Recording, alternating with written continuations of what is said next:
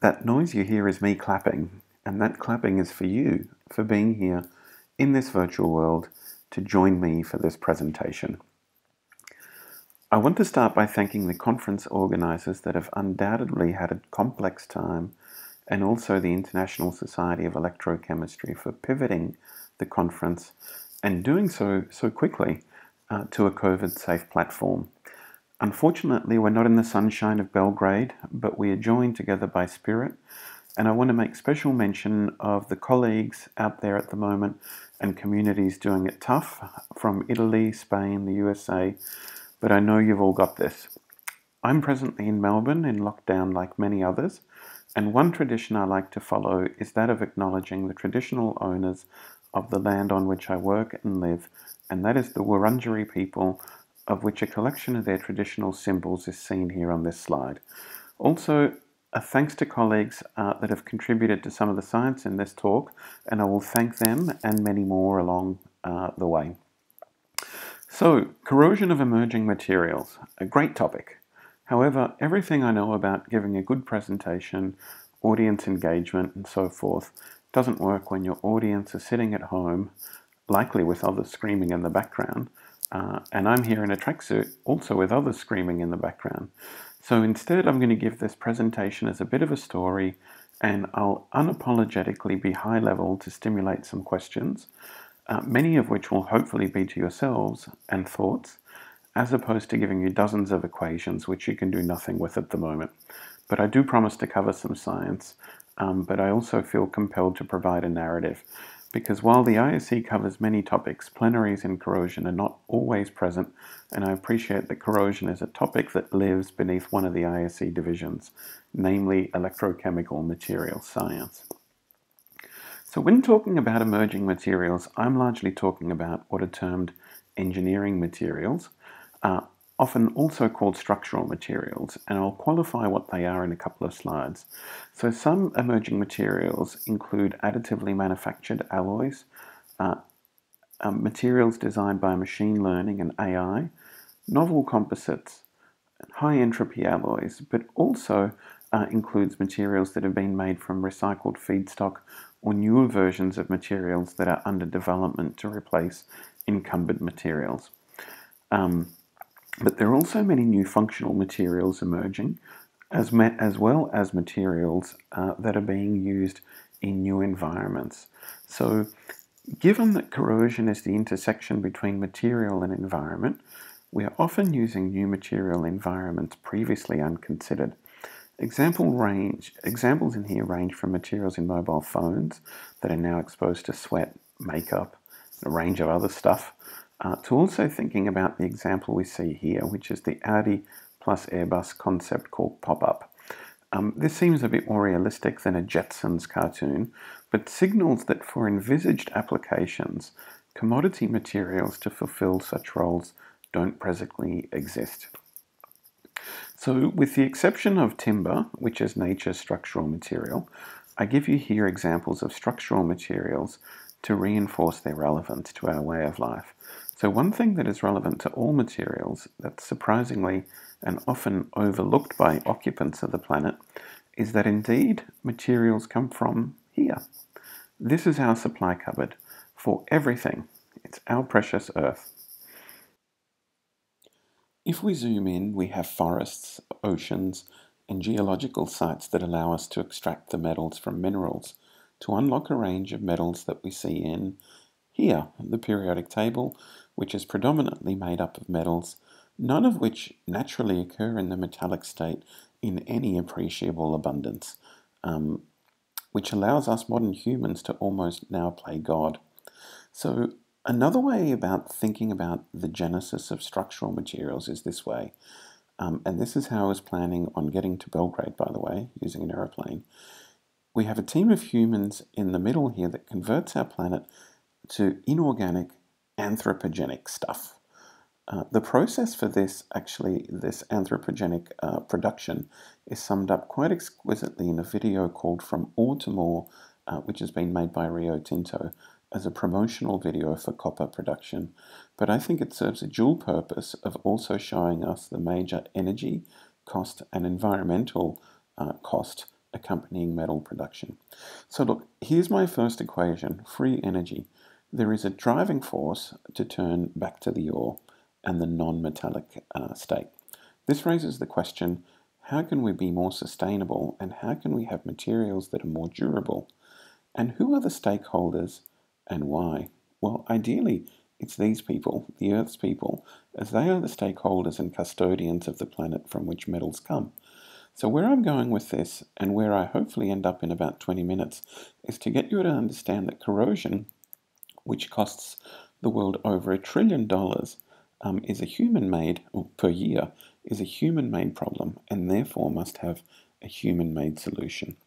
So now I'm going to talk about corrosion of some of these emerging materials, highlighting some new info that slants towards the understanding that corrosion is indeed deterministic. So let's start with additive manufacturing, also known as 3D printing. Here is a section version of a 3D printed rocket.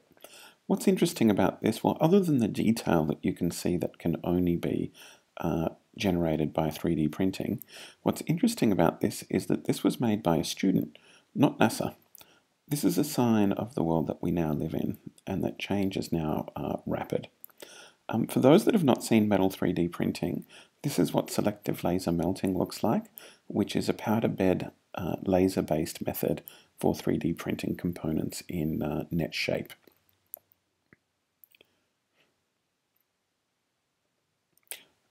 From the work of Guy Sander, when studying 3D printed austenitic stainless steel 316L, it was determined that the printed alloy was nearly twice as strong and still ductile compared to conventional wrought 316L stainless steel. This finding was really exciting, and of course the question is why. This was also reproduced by many different metal printing machines, different powder suppliers, and also different specimen orientations, as you can see here. Well, it's not very mysterious actually, in that the grain size of 3D printed alloys is usually very fine. So a smaller grain size, as per the Hall-Petch relationship, means a higher strength. However, the smaller grain size arises because of the very rapid solidification rate in metal 3D printing from laser-based methods. So the cooling rate is typically on the order of a few thousand degrees per second, such that rapid heating under the laser to about 3000 Celsius and then very rapid cooling happens almost with instantaneous effect. Now, from a corrosion point of view, what does that mean? This is another sort of high five bonus moment. When polarization testing was carried out for 3D printed stainless steel, the so-called window of passivity was vast. Even with different printing conditions and even imperfect conditions that led to printed porosity, the passive window was significantly larger compared to wrought 316 stainless steel, also accompanied by a higher pitting potential. Now, I apologize for jumping right into polarization curves, particularly presented in the non-European format, but for metals with corrosion rates that are not very rapid, fortunately, the best way to measure corrosion is using electrochemistry, and of course, after all, this is an electrochemistry conference. So why would we have such a high corrosion resistance for 3D printed stainless steel? Now, a lot of detailed characterization by a student called Victor Cruz, and separately in collaboration with Deakin University, has shown that the high local temperature in 3D printing completely annihilates manganese sulfide inclusions in stainless steel that are the known sites of localized corrosion. So here, on the bottom of this series of micrographs, line profiles and maps, you can see the wrought 316 stainless steel that includes a co-segregation of manganese and sulfur in terms of manganese sulfides. If you look at the top, you can see that sulfur is not associated with manganese, but largely associated with oxygen. So the 3D printing process annihilates the manganese sulfides, and of course, the rapid solidification thereafter means that manganese sulfide is unable to reform upon such rapid cooling. Alas, some very cool opportunities then from 3D printing, and of course, this is not the full story for 3D printed stainless steel. as issues of repassivation and sorts are presently also hot topics. But it gives you a bit of a window in terms of processing and relationships with emerging materials. So another example of 3D printed alloys is that from Dr. Umayma Gabi, that's now at the Sorbonne University. A full presentation actually on that particular work in particular can also be found on YouTube, and there's Umayma and that excellent YouTube video link in the corner here. So the alloy, aluminium alloy 2024 is widely studied. It's an aluminium copper magnesium alloy. It's particularly studied across Europe in the context of coatings, also in terms of its major usage, with this alloy being known as the common alloy used for the fuselage of most commercial aircraft. So here what you see is the microstructure of this alloy when it's 3D printed using selective laser melting. The images go from a moderate magnification in the top left, and as you go around clockwise, the magnification increases. Actually, it's top left to right, and then bottom left to right, increasing magnification. All of them of a similar region. Those that have worked on this alloy before will be thinking, what am I looking at here? Normally 2024 in the T3 temper, so the wrought version of this alloy looks like what you see on the screen now. It has large constituent particles that love to cause localized corrosion. These constituent particles are usually about 10 microns in size. They can be a bit larger, they can be a bit smaller too, but they typically form to cluster to form networks that can be tens of microns in size, also leading to localized corrosion that are precursors to fatigue crack sites as well. But what you see here is that rapid solidification means there is no sign of any particles anywhere near that sort of size range of many microns plus in 3D printed 2024. So the nanostructure is also quite unique, with precipitates being present in a spherical shape, and even more remarkable, unlike 2024 T3, the wrought version, the precipitate phase here is not actually S phase. S phase is an aluminium copper magnesium precipitate, which is known to de-alloy. But what you see here is a doped version of theta phase, which is essentially an aluminium copper particle, which you can pick up from the images here. So what you see here is a bright field TEM image and a dark field scanning transmission electron micrograph image, along with the corresponding energy dispersive X-ray spectroscopy maps for the regions of interest. All elements are labeled, so you can pause this and see your own analysis in a little bit more detail. So this nanostructure is actually quite different to the nanostructure of wrought 2024, whereby S-phase precipitates notionally form heterogeneously on dislocations, as you can see here. So here's a TEM micrograph that I believe I took myself back in what feels like it was 1970, but I don't think it was that long ago. So what we see in the 3D printed alloy is actually not precipitates that form by nucleation and growth, but a unique solidification microstructure. Upon cooling from the molten state, even for the bulk composition of 2024, the first thing to form upon cooling from the melt is actually the Al2Cu theta phase, seen as the phase labelled as 3 in green on this cooling curve that's been calculated using thermocalc, and from the region of about 540 to 510 Celsius as you cool. Once this phase forms, it's actually frozen in, and the microstructure from rapid solidification is set.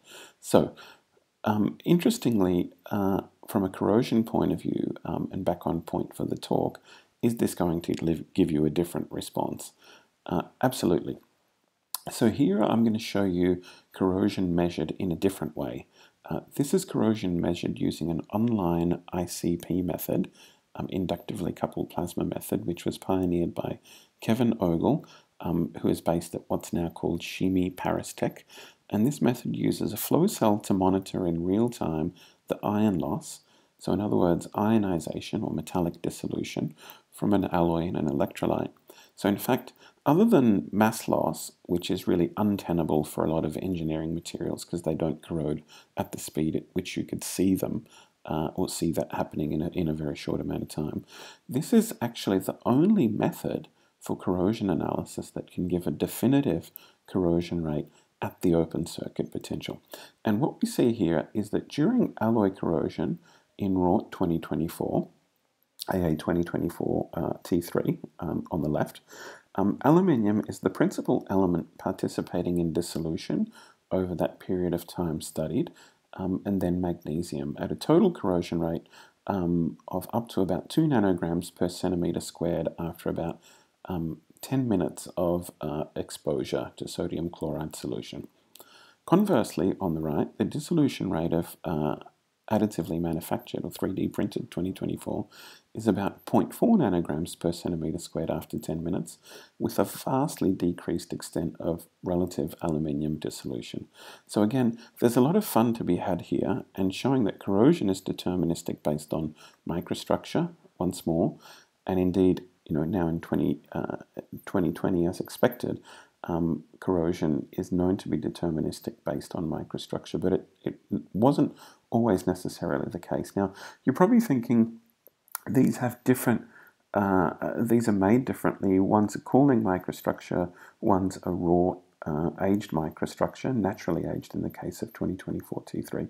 So why would we want to 3D print these sorts of alloys? And of course, the reason why is because when you're 3D printing aluminium alloys, you are able to unlock net shapes that are just not possible by any other means. So this is an example of a lattice or a truss structure that's been made by a PhD student, Abhi Babu, that shows the intricacies here. And you're able to obtain the high strengths in net shape and the ability of being able to make these complex components is very, very wonderful. If you think back to the application of flying cars that I previously spoke about, and that's one of my hobby topics, of course, for those that know me. Another emerging material I mentioned was novel composites early on in the piece. Here, Guy Sandra is back at it again using 316L stainless steel, but this time for additive manufacturing it's being blended with glass waste. So literally trash glass in powdered form.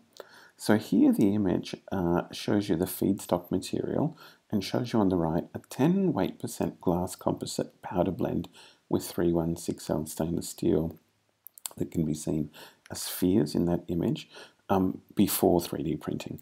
So given that glass has a much lower density than steel, you can see that the volume of glass in that image is quite large. And this makes for a much, much lighter stainless steel composite. So did this work? Yes, absolutely it did. And in fact, it worked with 25 weight % glass too. But here I'll just give you one example as I'm going through an overview. So on the left, you'll see an optical micrograph and the accompanying scanning electron micrograph and EDX maps to the right. What look to be pores are actually not pores, it's the silicon-rich phase. So what is interesting here is what we saw in the powdered form to be a lot of glass relative to metal is actually no longer. So what has happened here? Well, it turns out that glass at the temperatures of selective laser melting can alloy with stainless steel and that a new phase is formed. That is a silicon, iron, chrome, manganese, oxygen phase. So again, more fun to be had here. We're taking two commodity materials, blending them, and seeing for the first time new phases. Interestingly, this time we're using garbage as the input material, which is pretty cool. I should note that in the past few years alone, the group has discovered several new phases, all previously unidentified, whilst toying around with known materials in different ways. So this is just one example that indicates quite starkly that we don't really know all there is to know when we're thinking about emerging materials. Oh, and before I forget, of course, this novel composite has a low inherent corrosion rate too. And if this is of interest to you folks, keep an eye out for the paper from Guy Sander coming out soon. All right, but For the last remaining time that I have with you, and for the core of the scientific aspects that I wanted to share today, I will talk about high entropy alloys that may or may not be a new concept for many of you. So about 20 years ago, a researcher in Taiwan called Ye suggested that by taking 5 metals, any metals, you pick them, could be absolutely any, and mixing them, you would get a high entropy of mixing and likely form a single-phase solid solution. So this notion is pretty out there, as usually alloys have a single principal element and items are added to that single principal element, which is a bit like sort of making chicken soup, rather than having several equiatomic proportions of elements in an alloy. So this approach has since become very interesting, perhaps even a little popular in the last couple of years, and others have deviated from the original recipes put forth by Ye by adding often less than 5 elements, saying 4, or not worrying so much about the whether or not a high entropy is achieved. Such alloys are typically called compositionally complex alloys, but finally, even more recently, there are alloys that have several principal alloying elements, but not in an equiatomic proportion, and are more generally known as multi-principal element alloys. So notation-wise, you're all up to speed. Here's the notations.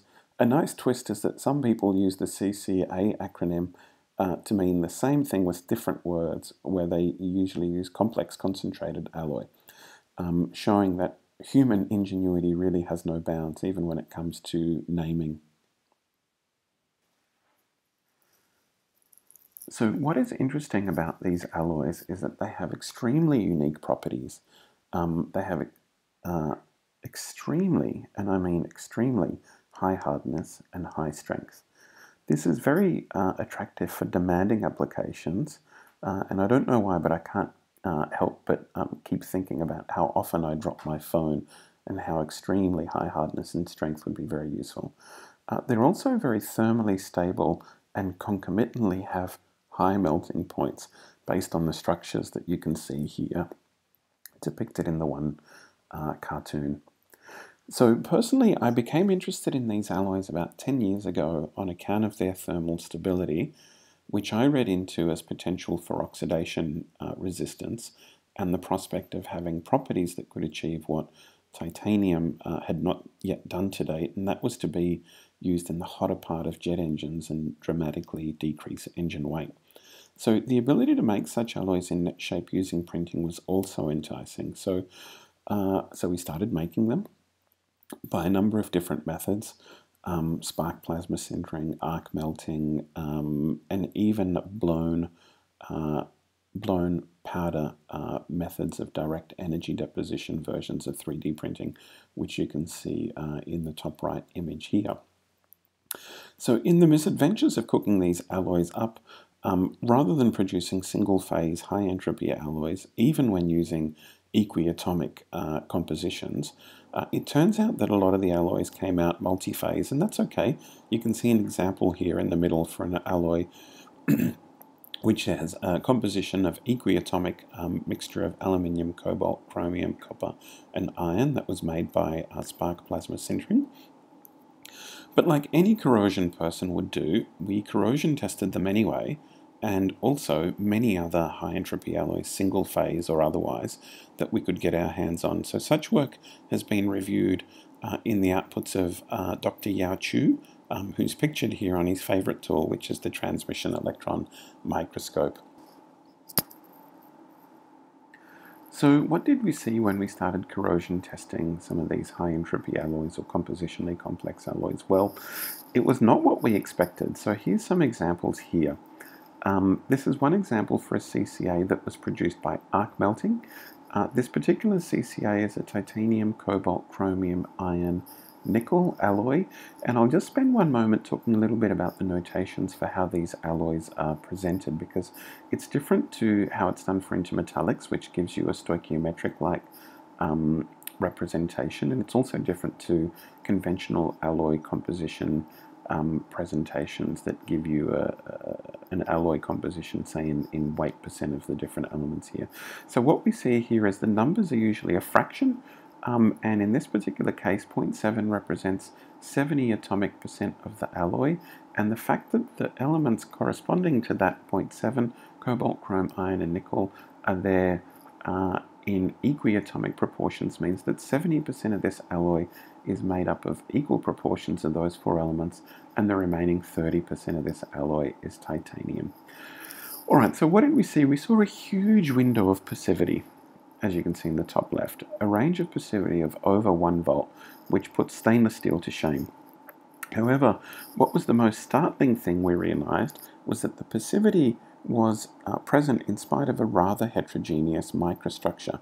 So this is completely against, the sort of textbook understanding where microstructural heterogeneity is typically deemed the enemy and root cause of localized corrosion. So could this be a lie? Could we not? Is something gone wrong here? Well, it turns out we saw it again for an even weirder microstructure that apparently looks like it's incorporating a fleur-de-lis type shape. This is an alloy based on titanium, aluminium, vanadium, iron and nickel, again in 0.6 molar sodium chloride, which is quite an aggressive solution. We see a big window of passivity. And then we see it again and again and again, and we also see it for different production methods and even for 3D printed CCAs, which is pretty great. So then, so many questions with no answers and a lot of enthusiasm to harness this sort of newly found outcome that's not understood so much, and the not understood corrosion resistance inherent to this new class of complex alloys. So what did we then decide to do? Well, for Yao's PhD, we realized that if we could make very corrosion resistant CCAs just by virtue of them being CCAs, that we could push this finding. For example, at the time, all high entropy alloys had a density greater than steel, and that meant that they were quite heavy. And we thought, well, look, let's try and make a light one and try and make it single phase, and maybe we can extend the limits of current engineering alloys. So off we went, and mainly because we're thinking of future applications again, and me wanting that flying car. So to achieve this, we look at the periodic table, which is our toolkit. We can't use gases, and we don't really want to use things that are toxic. So hello, arsenic and your good friends, I'm talking to you. And we don't want to use the elements that are known to perhaps explode the lab, and that includes elements in the first couple of columns on the table that are a no-no. And adding to those the equally explosive or reactive or radioactive lanthanides and actinides. Without using those, we were left with what's largely identified as the light green stuff on this table. Honing in on those with a lower density than iron, that meant that we found a pretty finite number of candidates. So we used those candidates in the empirical recipes and calculations to crunch and determine entropy of mixing, density, and the high entropy forming rules that were set out by Yale. And we honed in on a 4-component high entropy alloy that was a single phase alloy with a density, a calculated density of about 4.9 grams per cubic centimeter, which is aluminium, titanium, vanadium, and chromium. So we made it, and indeed it was single phase. It has from X-ray diffraction data a single phase seen in the top left, and it also has a high chemical homogeneity across the 4 equiatomically added elements, which are aluminium, titanium, chromium, and vanadium. This is also confirmed structure-wise by TEM and scanning TEM mapping, so all good. But interestingly, the alloy presented some unique characteristics in its structure that whilst it appeared to be a single-phase body-centered cubic, it had the characteristics of what is known as a B2 variant. So what does this mean? And I'm glad you asked. So after throwing about $20 million worth of equipment at the problem, we could work out through some of the most epic collaborators that I've ever worked with at Deakin and the University of Sydney via 3D atom probe tomography that again shows uniform composition, but through short-range order analysis via algorithms that Anna Segura developed at Sydney on the data that Ross Marceau collected at Deakin, we can see that the BCC structure we have has a preferred position of aluminium in the body of the unit cell, and the corners preferentially occupied by titanium, vanadium, or chromium. So it's this preferential location within the unit cell that defines a B2 structure relative to a BCC structure. So from a corrosion perspective, we see here that this alloy is a winner. And I mean a real winner. It has vastly improved corrosion resistance relative to austenitic stainless steel, 304 in this case, plotted on the left, along with pure aluminium. It has a window of passivity, a range that's nearly 2 volts, which is quite epic. And then, of course, this begs the question, all right, why? Why is this the case? So then off we go and do a little bit more testing. So a good place to start is usually using XPS to try and understand the alloy surface. So here we see an XPS survey spectrum and the high resolution O1S details that indicate significant complexity on this surface, which I'm going to try and unravel in the next slide. Now, trying to do this without a laser pointer remotely is going to be a challenge. So there's a lot happening here, so I'll try and spell it out for you. We carried out surface profiles, and on the bottom left we see the profiles for different etching times, and we see the high resolution spectra for the constituent alloying elements. On the top right we see the atomic concentrations with etch time, and on the bottom right the relative fraction of phases with etch time. What is important to understand from this data is a few things. Firstly, the surface film does not have a composition that has the same stoichiometric proportions as the alloy. Secondly, and unambiguously, the surface film, so the oxide, has significant proportions of unoxidized metal within it. So metal in the metallic state embedded within the surface film, which is a unique finding. And also, as we etch into the specimen, it's also unusual that we're unable to get to a diminishing signal for oxygen, which means that the very low parts per billion traces of oxygen in the XPS chamber are reacting with the alloy, perhaps pointing to the alloy's extreme reactivity with oxygen as opposed to its lack of reactivity being responsible for a high corrosion resistance. So there's a lot to take in on this particular slide. In the context of unoxidized metal embedded in the surface film, how would this influence passivity or passive film stability, I should say? If we take the view of the point defect model developed by Digby MacDonald and consider the passive film as a combination of equations that represents reactions at the metal film interface and the film solution interface, the presence of unoxidized metal in a film of defects, including cation and oxygen vacancies, can have a rather profound influence in terms of stabilizing the film, providing both a barrier but also likely contributing to relieving things like local strain.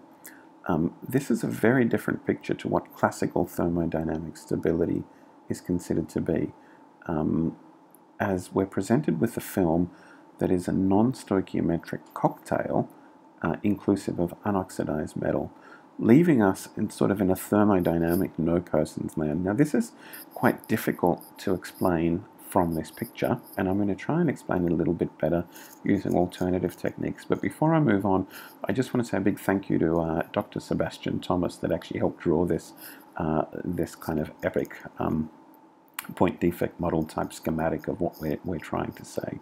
But in order to try and get a better understanding of dissolution and corrosion and passivity of this alloy, this is where PhD Sanjay Choudhary has come in to dig a bit deeper.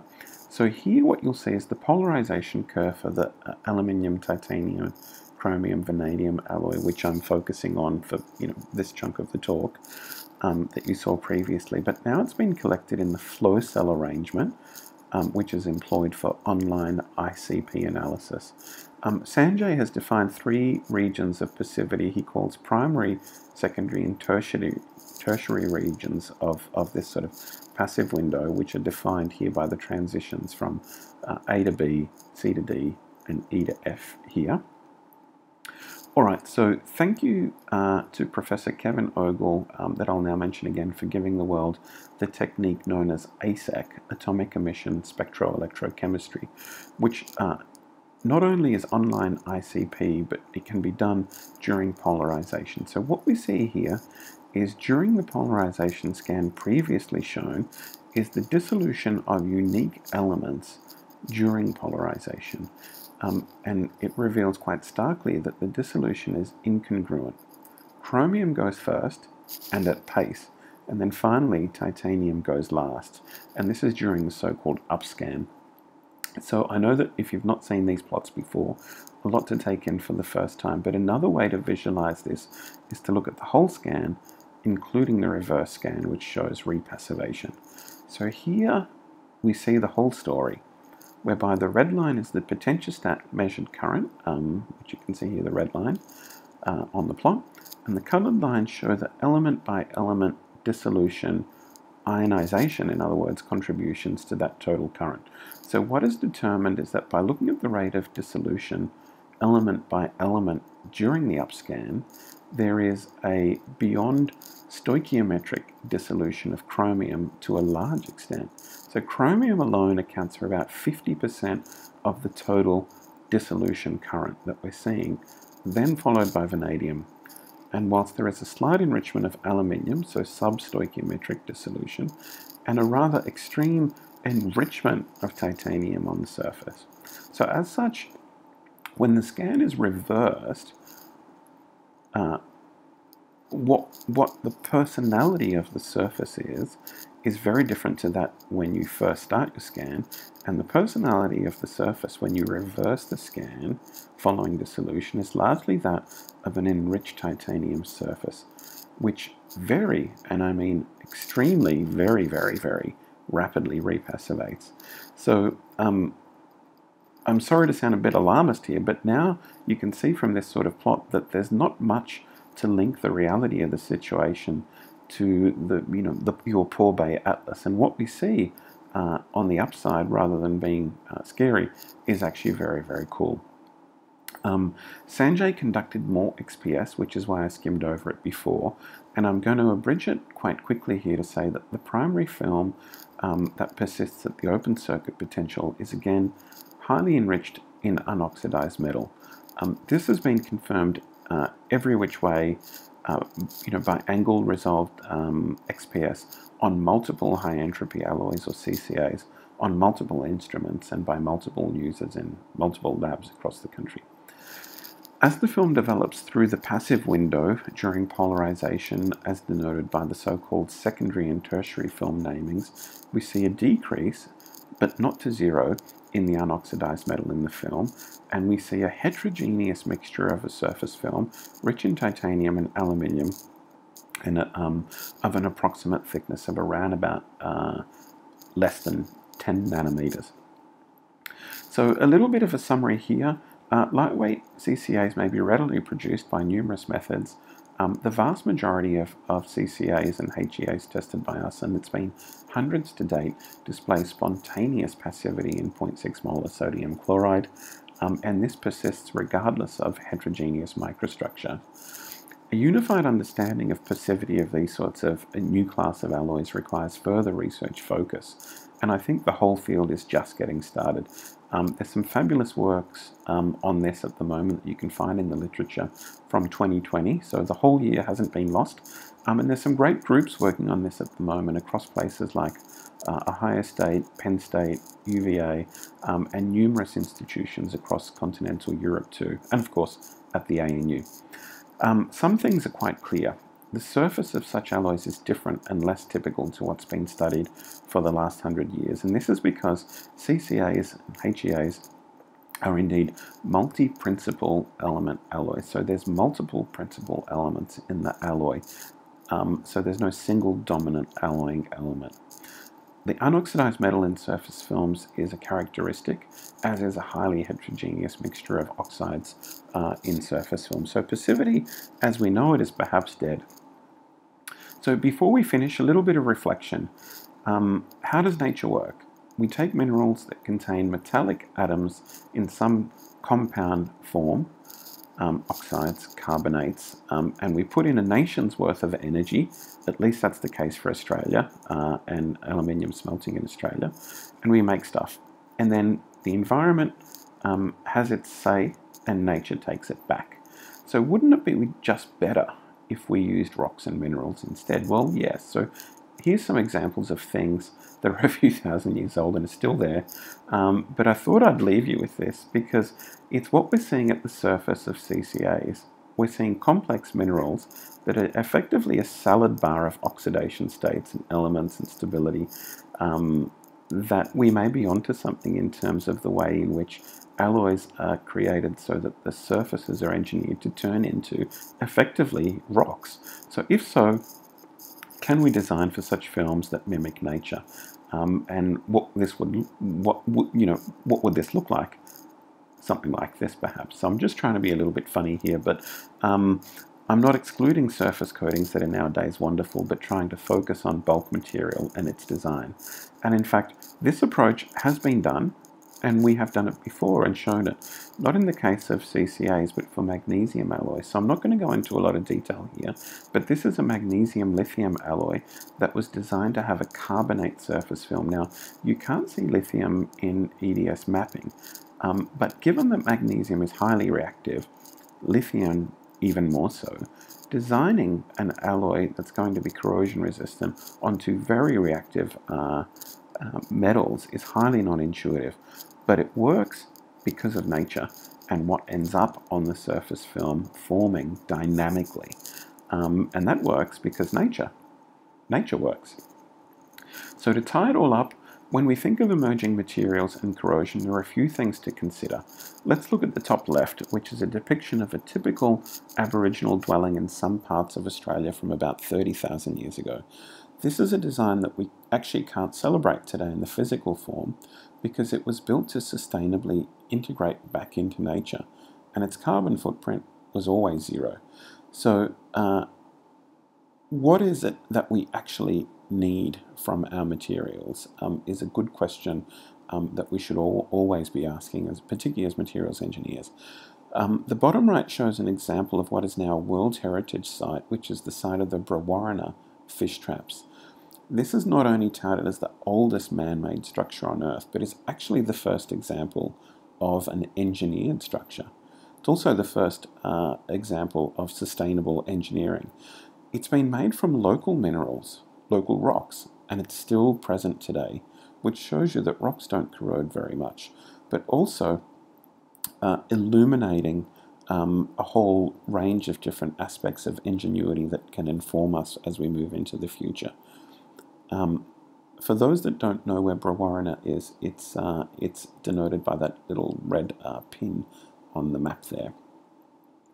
So, this is my last slide. What I want to say to everyone, and thanks for making it this far, is stay healthy, stay safe, and remember to be kind to yourself. The main point for today from me is that I want everyone to always remember that structural materials are anthropogenic. Us humans make them, so we own their deficiencies, and we should have some sense of responsibility for the solutions to these deficiencies. Now, finally, in a period of worldwide norms being shattered in the last few months, it's also a chance to reflect on values and to ponder, can we be as exceptional as the Aboriginal engineers were, acknowledging that we now have very different expectations and standards of life, such as air travel, fast computers, iPhones, and so forth. But what I mean is on the basis of ingenuity and its balance with nature. So with that, thank you very much for giving me the opportunity to speak at this conference. And you can find me here, and I would love to hear from all of you at any time. Thanks.